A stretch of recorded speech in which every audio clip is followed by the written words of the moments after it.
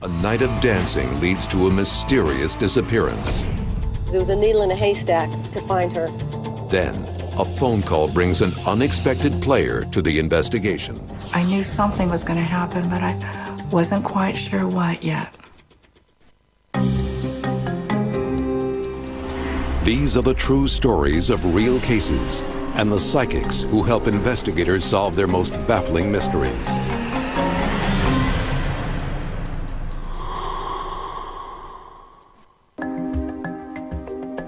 Just south of San Francisco Bay is Santa Clara County,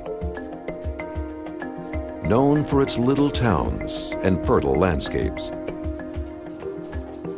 One Sunday morning, in the small town of Gilroy, a young woman is reported missing. She had already been notified as a missing person by her family. The night before, 31-year-old single mother Norma Hofer left her 4 young children with her parents to go out dancing with her friends. She never came back. 2 days later, her purse was found in an alley in San Jose. The details weren't adding up. At the Santa Clara County Sheriff's Department, detectives Carrie Cola and Michelle Sandry are assigned to the case. They have to work fast, as they know that time is against them. We want to always try to crack these cases within 72 hours to preserve evidence and keep people's minds attuned to what they had just seen or witnessed. So we went out to the Hofer house and talked with the father. And he ran down what her routine is on that day. Detectives learned that Norma had gone to a popular bar in Gilroy that night to socialize with a few friends. Desperate for any clues, they decide to drive to Gilroy and visit the locations where Norma had last been seen. This was the focal point of the whole investigation, this bar, and the group of people that were there with her. She all worked with them. Right. They all partied together. So being that it was a small community, all the answers were right there at the bar. At that point, when we made contact with the bar manager, she owned a home in Gilroy where a party had taken place that weekend, and she had heard that Norma had been at her party. Sensing this might be the break they need, police dispatch a forensic team to the bartender's house. In one of the bedrooms, they find a few tiny stains that look like blood. They also notice that the bedspread is missing. After canvassing the local area and speaking with dozens of witnesses, detectives begin to piece together Norma's last evening.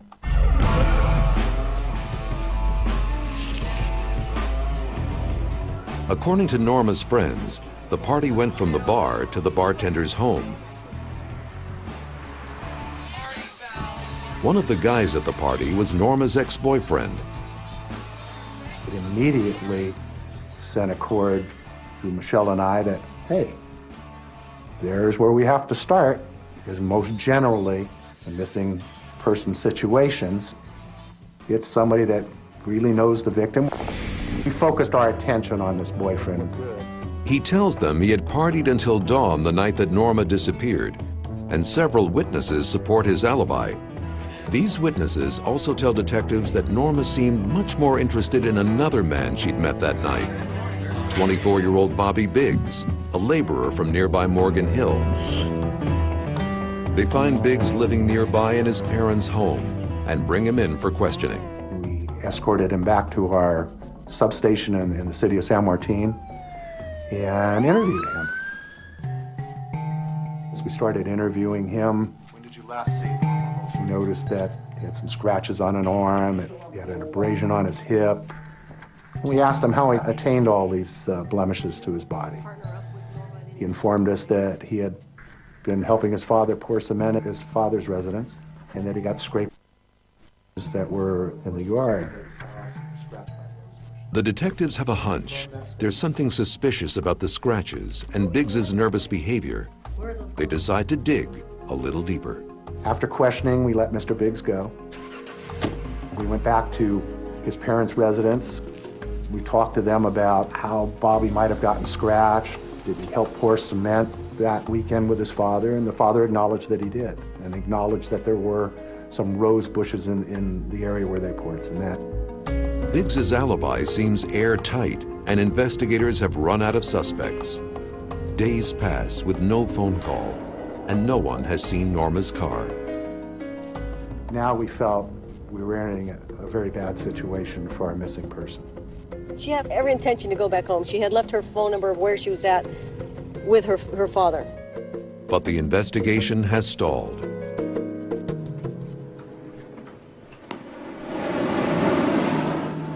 Then, Cola receives an unexpected phone call. A paralegal in Los Angeles has questions about a different case. Sergeant Cola? My name is Danielle, and I said, Sergeant Cole, I'm calling you about the Smith case. And I started getting these really funny feelings. I started getting really cold and feeling goosebumps. Unbeknownst to Cola, Danielle Gordon is a psychic. I knew something was going to happen, but I wasn't quite sure what yet. Danielle's ability to provide uncanny information about murder cases has convinced even skeptical cops to pay attention to her visions. Law enforcement officers started listening to what I have to say, and as I helped one officer, they would tell another, and it would grow, and it became very easy for me to deal with law enforcement officers on that level. She just never knows when those visions will appear. I can be dealing with my children, or driving in the car, doing almost anything, and all of a sudden a feeling will come over me, and I will see or hear a crime being committed, and I can feel the person that's committing the crime. I can feel on the victim the fear, the anguish. Then, Danielle has a sudden vision of Norma Hofer. She said to me right out of the blue, you know, I think your lady's dead. And she has children, doesn't she? And he said, yes, she does. And I just kind of relaxed, and I closed my eyes, and I just started letting things happen. Whenever I've had a vision, or whenever I hear voices, it's always been when the other side wanted to show me. It's never been when I went looking.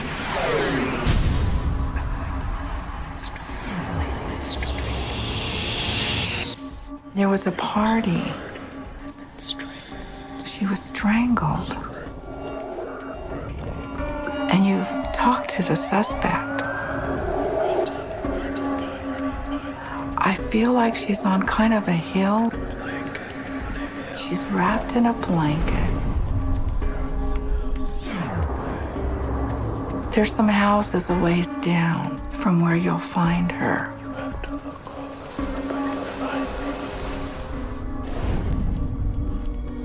Detective Cola, who'd never worked with a psychic before, wasn't sure what to make of the information coming from the stranger on the other end of the phone.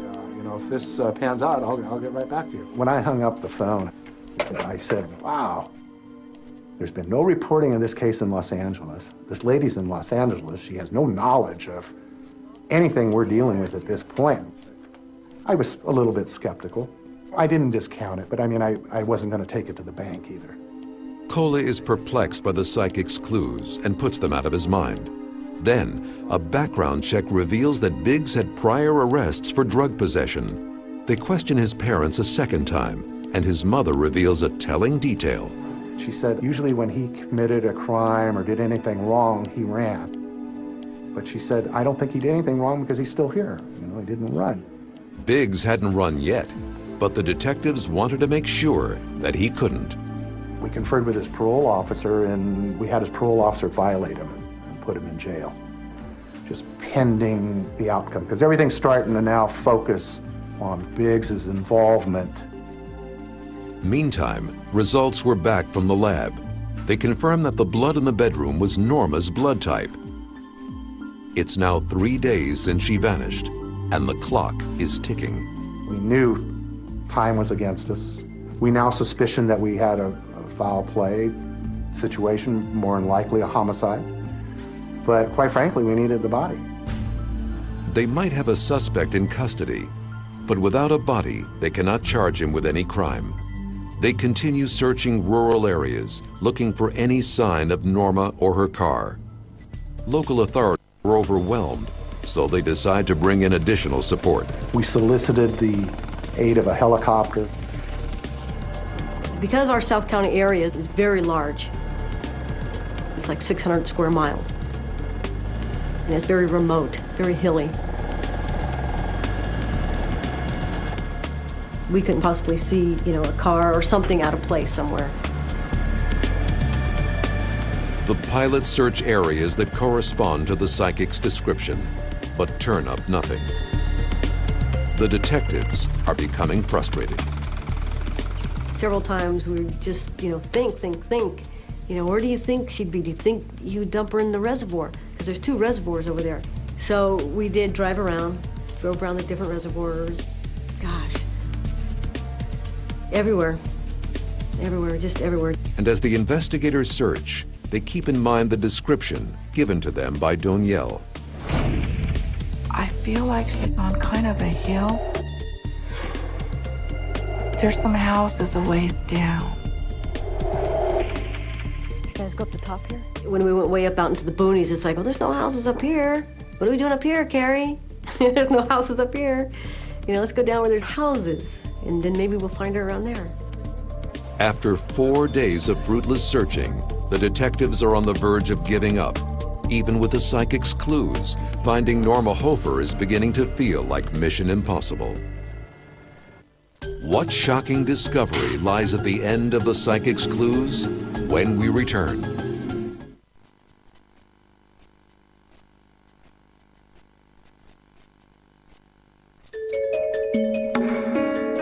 Detectives Michelle Sandry and Carrie Cola have been searching rural Santa Clara County for several days, looking for the body of Norma Hofer. And they only have a psychic's clues to guide them. She was strangled. She's on kind of a hill. She's wrapped in a blanket. But will these clues be enough to lead them to the body? Gilroy it's a little town surrounded by a lot of farmland. It was a needle in a haystack to find her. Their main suspect, Bobby Biggs, is being detained on a parole violation, but unless they find Norma's body, they will have to release him. At that particular point, we started going back to Mr. Biggs's residence. And as we're driving, it was wooded and bushy and had thickets and had a little road, and it had just finished raining. As they approach the Biggs' home, Cola suddenly realizes that the area exactly matches the psychic's description. He asks his partner to make a sharp turn. I told Michelle, I said, you know what? Why don't we just drive down this little road and look in here? I got out of my car and I started to put on a pair of rubber boots because it was muddy outside. And as I did, I was bending over and I looked over to my left. Michelle, come here. And I just froze for a few moments, and then I said, Michelle, come here. I go over to him and he goes, no, I mean down here. And he's pointing down to where he's putting on his galoshes. So I bend down and he goes, now look. Does that look like a body to you? Sure enough, about 50 or 60 feet, there was a silhouette of what appeared to be a human being lying on its back with a blanket covering it. And I'm looking, I'm going, I'll be damned. Cola, that's a body, and you know what, it's gotta be Norma. It's gotta be Norma. It was Norma Hofer, strangled to death on a hillside with houses nearby and wrapped inside a blanket, just as the psychic had predicted. They have found the body, and they have a suspect in custody. But to build an airtight case against Biggs, they'll need more physical evidence tying him to the crime. In evaluating the evidence, detectives piece together Norma Hofer's last hours. They believe that Biggs strangled Norma in the bedroom, then wrapped her in the blanket to get rid of the body. On the way out of the room, he must have smashed her head against the dresser, causing the blood spatter. But what next? Investigators speculate he used Norma's missing car to get rid of her body. But they will have to prove it. And the only way they can do that is to find the car. It's anonymous. It sounds pretty credible. The car now became an important piece of evidence to us, too. He had to transport the body in that vehicle. He drove over by his residence, dumped the victim off in that field. So we needed the car. That was a valuable piece of evidence. Sergeant Cola decides to reach out to the psychic one more time. Hello, may I speak to Danielle, please? This is Sergeant Cola, Santa Clara County Sheriff's Office. I called Danielle back to inform her that she'd been exactly right on where we found the body. You made me a believer. I told her we have one piece of critical evidence missing. It's the car. Danielle asks Cola to take her to the area where Norma's body had been found. So actually up by that big bush up there, that's where she was concealed. And right about there. She was right in here. Right in there, right there. Yeah. She begins to concentrate her energies. I used remote viewing, which is when a person can look in their mind and see other places and accurately describe them. And I looked around and I saw the car and I told him to look in the underground garages. Oh, I said, wow. I thought, well, you know what? She gave me accurate information the first time. Why can't it be true for a second time? We need to get a hold of the Transit Patrol Commander, because those would be in his purview and in downtown Santa. So I got that information from Danielle. We passed this information along to all our patrol units to check different facilities in the city of San Jose. In a startling discovery, police find Norma's car in an underground garage, just as Danielle had predicted.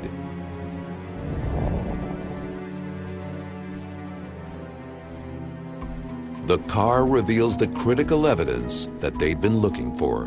So when we found the car, it did have the blanket fibers in the car. It did have Norma's blood in the car. And it did have a lot of Bobby Biggs's fingerprints. This evidence is enough to indict Bobby Biggs for Norma Hofer's murder. And detectives can fill in some missing details about the crime. They find that after dumping Norma's body, Biggs drove to San Jose, where he planted her purse and her car in order to throw investigators off track. It didn't work. Thanks to the visions of a psychic, investigators knew where to look for the body and who was responsible for putting it there. With so much evidence stacked against him, Biggs never made it to a trial. Ultimately, Bobby Biggs pled guilty to murder in the first degree and received a sentence of 25 years to life in prison. It was kind of creepy. I don't mean creepy in a bad way. It kind of makes you more of a believer in the psychics. I think because of her, we solved it real quick instead of taking, months or years. We all did it together. We all added our own little piece to the puzzle. Turns out that Danielle was a great investigative tool, like a fingerprint expert or a person analyzing clothing, fiber, whatever. She saw things in a different way, but, it was just one piece of the puzzle that really helped bring it all together. So it was a job well done.